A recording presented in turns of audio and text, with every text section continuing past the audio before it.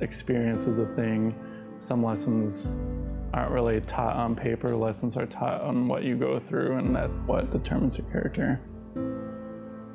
Growing up, I was just always fascinated with dogs, their demeanors, the way they acted towards me. So the moment that I found out that security forces had a career field dedicated to just working with dogs, I decided to join and go for it.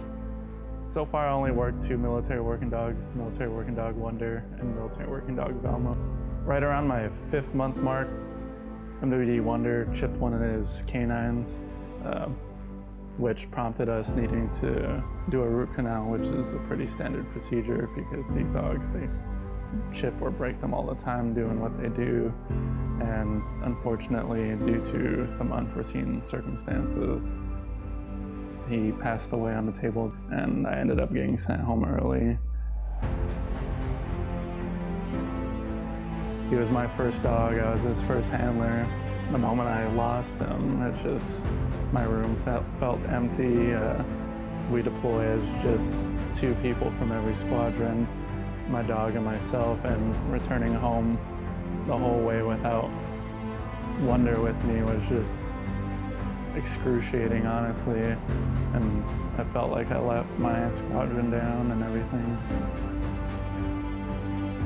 I went back home side and didn't think I'd be working another dog anytime soon. It's my kennel master and my trainer at the time pulled me into their office, and he decided to give her up for me to be able to work and press through those troubling times, because an average military working dog handler's career, they could work anywhere from 4 to 5 dogs, and I already lost my first one, which is mind-blowing. It's the day you wish never would happen. And Baker and Evans definitely helped me get back on the horse by working her. And honestly, never thought I'd be here again after what happened, but Velma and my peers make it a little bit better and a little bit easier. A lot of people don't understand what we go through with these dogs, the blood, sweat, tears, constant emotion that we go through training these dogs, building up this rapport. To the average person, it just looks like a dog, but we trust these dogs with our lives and other people's lives, so the bond is definitely much more solidified. I know we joke about like resiliency in Air Force, but a lot of people don't really realize how much that word really means to certain people.